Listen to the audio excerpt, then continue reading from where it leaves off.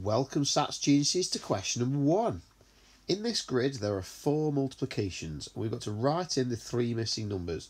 Now if we know our times tables, this should be a nice easy question, and question 1 is supposed to be easy as well. So our first multiplication is along the top here, and we've got 4 multiplied by 8, and that should be 32. We've got a second multiplication along this horizontal line here. 3 times by something equals 21. Well, if you count up in threes till you get to 21, you will know that it is 7 threes. Or you could also just know that it is 3 times 7 or 7 times 3 to make 21 if you are good at your times tables. This is why being good at your times tables is very important for a question like this. Then we've got a vertical multiplication here.